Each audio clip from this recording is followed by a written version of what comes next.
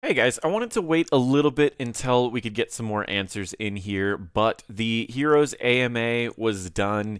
It finished on March 6th, about 12 hours ago for me, but this video probably won't come out for a couple days, so no worries on that. I wanted to make sure that we could get the most important answers and talk about those. There's been 1,500 comments and well over 100 answers. So I wanted to avoid showing you guys repeat answers, and I also wanted to avoid any really vague answers and anything where they kind of just said, hey, we don't really know yet. And I wanted to focus primarily on the answers that are going to make a difference in all of the viewers' games. So let's get right into it. So to talk a little bit about this AMA, it is people from the live design team, the ranked play, balance, and matchmaking. Those are the ones that are really going to be focused on this. Some of the people here, like Adam Jackson, Alex Nyman, they are on the balance team, while we have other people like Kale Milker, who's here, who's the production director, and several other people that are very high up in the Heroes of the Storm development team. So let's get started on the questions that I find are very important. To this one, we had a question from Ghost Dunk, who talked a little bit about the experience changes and felt like after all of these changes since the Orphea patch, are these experience changes where everyone wants them to be? And he also covered a great analysis. If you haven't seen it, it was pretty interesting to show the different changes. And overall, Blizzard responded with several answers that pretty much came out to be, hey, we really like that, but at the same time, we're still working on looking at the experience changes to see if this is where we want to end up on, and we will likely be seeing some smaller changes to how the experience does once we see a little bit more competitive play. On to the next question. What are the highest priorities for the game right now? Kale Milker, the production director, came out and pretty much said design, balance, content, and technology were their primary goals, along with things like making improvements, changes, and additions to the game. So they want to keep bringing out characters, keep improving the characters and design of the game, as well as changing slight things to make the game a little bit better. They want to settle in on the new changes after they've moved some people away from the team. The majority of the people that are actually working on content are still on the team. Just some of the people in the social media side are not there anymore, which they believe that with this smaller team and the new direction that they're going in, they should be able to still keep everything rolling as they want to. On to the next question. This person is asking about the guaranteed tank healer and ranged assassin in quick match matchmaking, and then they said that they reverted it. He's wondering essentially, where are we standing on all of this? Blizzeus responded. He's the lead software engineer. He pretty much said something along the lines of, we like where we're at the moment with quick match, where it tries to get you a healer, a tank, and a ranged assassin. However, if it doesn't find this in 2 minutes, then they're going to expand it, and you can still get a group within a reasonable amount of time, as queue times are still extremely important to everyone. On to the next question. This person was asking about abusing Team League and playing with people that are much lower ranked, so you go against lower ranked players. And there was an answer that answers this and several other questions that are very similar. So let's go to the really long answer on this, which pretty much says that the way they're going to handle new ranked is after they do the merge of Hero League and Team League, they're going to make it to where you need to have 16 or more heroes. The accounts need to be level 50. And for parties that are 2, 3, and 4, they're limiting the spread between leagues to a max of 2 league spread, meaning that if one person's diamond, the lowest the other person can be is gold. If someone's master, the lowest they can be is platinum. They haven't discussed how grandmaster is going to be handled, whether that's going to be diamond or platinum. And as far as that, now if you still want to group up with your friends that are higher or wider version of ranks, wider variety of ranks, you can go with a party of 5, and then what's going to happen is that the ranks will just be ignored past a certain point. So if you're playing with 4 bronzes and a masters, what's going to happen is it's going to treat it as a full team of masters. But if you're going to play with like a masters and 2 or 3 plats and 2 or 3 gold, it's going to just treat it as if the golds weren't there. So that's essentially how this is going to be handled, is they're just going to simply ignore the people, but you can still group up with your friends as long as you're with a party of 5, or your friends are all within 2 leagues of each other. This is actually a pretty cool answer to how they're going to handle the smurfing problem, and it doesn't punish teams too much for the teams that are still want to just play with their friends, even if you're a little bit in wider variety of ranks. On to the next question. Do you think it would be useful to have role icons near our names? And then he gave an example of this, which is a pretty neat example. For example, this player right here who's hovering the Rexar is able to play tank and bruiser. However, would prefer to play tank or bruiser. They can't play support, and they can get away with ranged assassin and specialist, but they're not great at those. And the same idea, we can see this this Hanzo player can only play ranged assassin. This tank player can only play tanks but can't play anything else. And this person can fill in for everything but support. It was a great idea that this person came up with, and Blizzard says that they're actually already working on something kind of like this. So when you get into a ranked game or a draft mode, you're going to be able to set a primary and secondary preferred roles on these ranked screens so that people know what's your main role and what's a role that you can fill in if needed. This will be a feature that they want to have set up in the new rank changes, but they said no promises on having this out in March, but they will like it to be out within the upcoming ranked mode update. So that's their goal, is to have it out during this time, but no promises. On to the next one. Someone asks the question, seriously though, how can we help? Kale Milker, again, the production director, came out and said, play the game, bring your friends, try healer and tanks more often, and spend gold on things that you actually enjoy. And spend shards, gold, gems, whatever. And then he says, finally, the end of this is be kind to each other and have fun together, because that's what this is all about. And I think that's really the big thing, is if we can keep the community in the game, keep playing the game, then this game will stay alive. And I think that's really where KO Milker wants us to be. Their dev team is still going to be churning out characters, maybe a little bit slower, still going to be churning out reworks, and we'll get to that a little bit later. On to the next question. We have a question from Germany that pretty much says, is it possible to have fixed teams per season? Teams of MMR, personal MMR, and that is something that they are thinking about doing. There was one other question. Did I miss it? This was on the... Oh, this something else. Never mind. Won't worry about that. They said that they're thinking about making a new team league where it's always groups of 5, so teams that are being a little bit more serious might be able to get different rewards. On to the next question. With HEC ending, did you focus, or did the balance team of the focus change? This has been asked several times, and it's been getting different answers every time. Put simply, they said that there hasn't really been enough time since this for them to notice a major change, but they do feel like they have a little bit more freedom in the sense that they can buff a lot of underused talents, and they're not worried that one's going to just absolutely dominate in the next tournament that comes out. So they feel like people are willing to do a lot crazier builds when there's not a pro scene to immediately say, well, only the pros play this. So they feel like they don't have... They haven't noticed much of a change in their side, but they feel like people are more willing to play crazier builds, which allows them to play around with a wider variety of talents, is the general idea of how they answered that question. This person said, assuming ranked modes work, we've already talked about this. This person asked, how do you feel about the state of the weird heroes in the game, like Cho'Gall, Murky, Lost Vikings, and Abathur? And I really like Adam's answer to this question. He pretty much said that he likes weird heroes in the game, and he doesn't want to make them feel less weird. He wants them to feel like they have a place in the game without ruining the fun, odd, weird, quirky factor about those characters.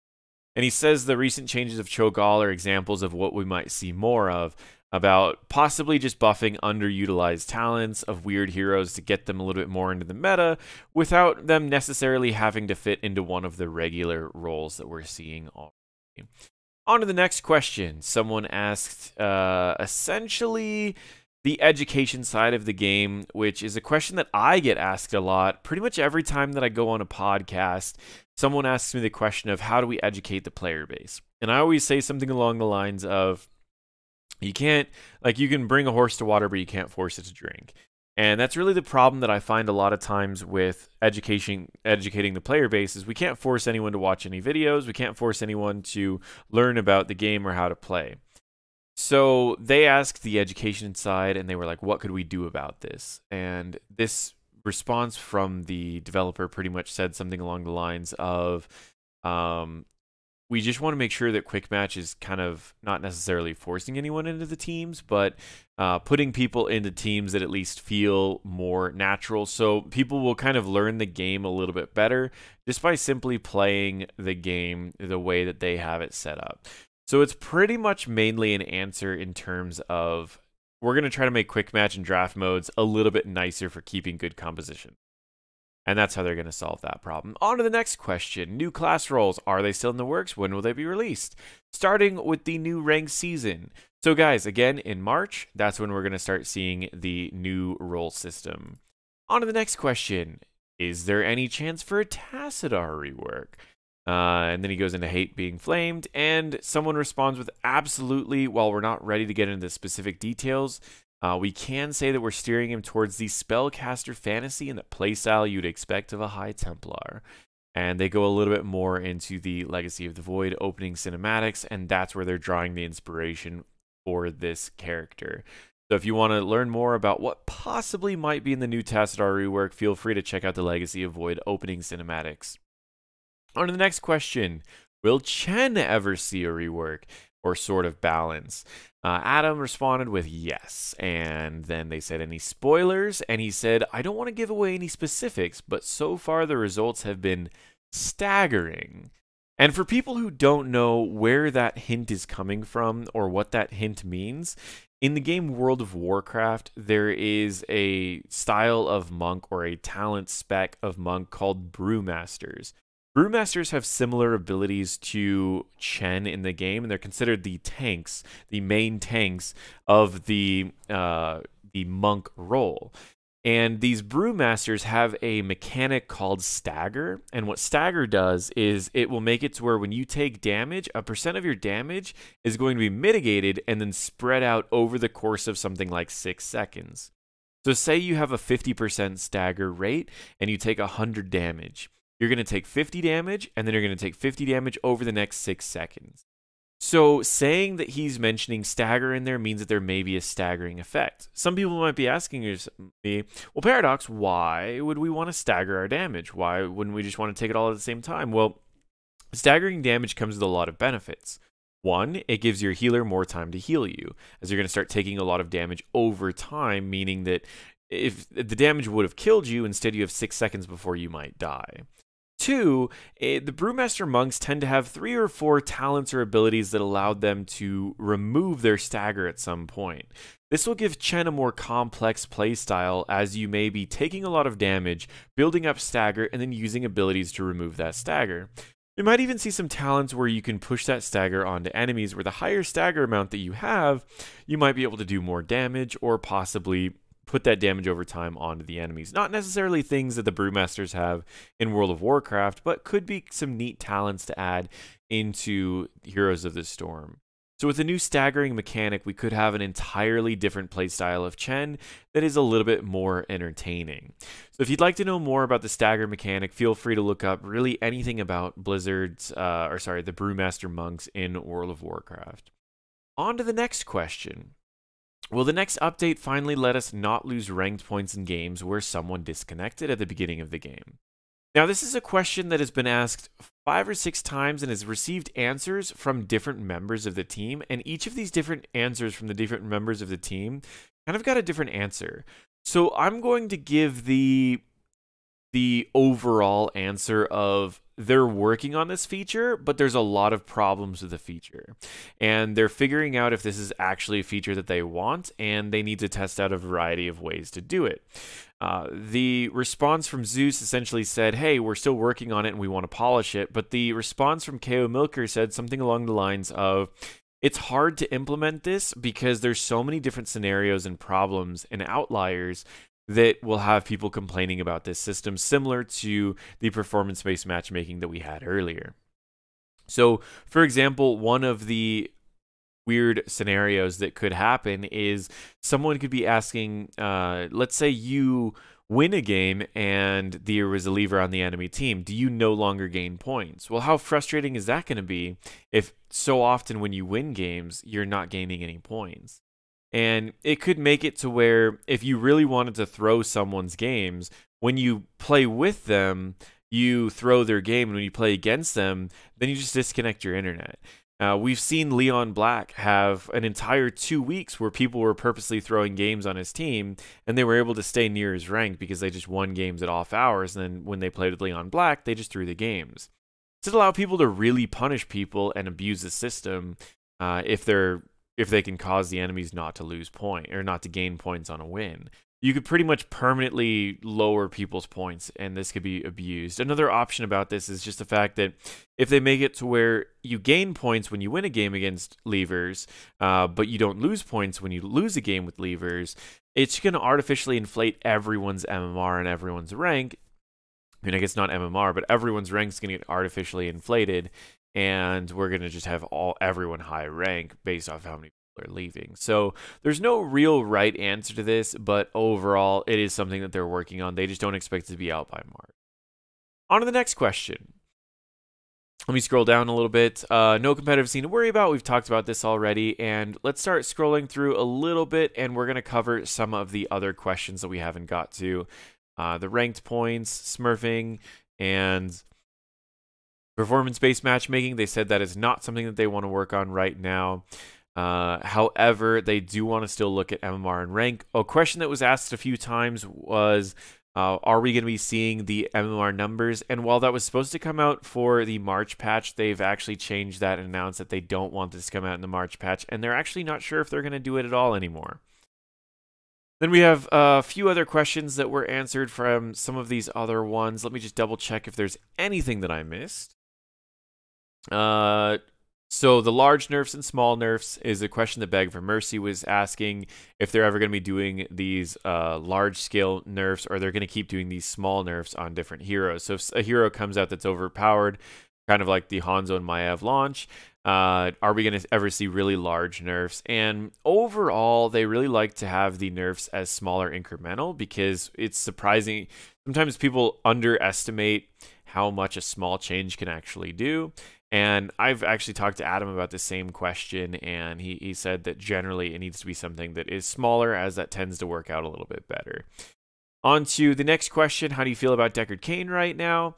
Deckard Cain's an interesting hero. He says that he was a monster in high-level plays, and they're making an incremental changes to try to make him where he's going to work in all ranks of play without being overpowered in any rank, without him feeling underpowered in any rank. I think that's a pretty interesting way to answer it. Let me just double check there isn't anything that I've missed. Primary criticism, reduced player agency. A few people have talked about this.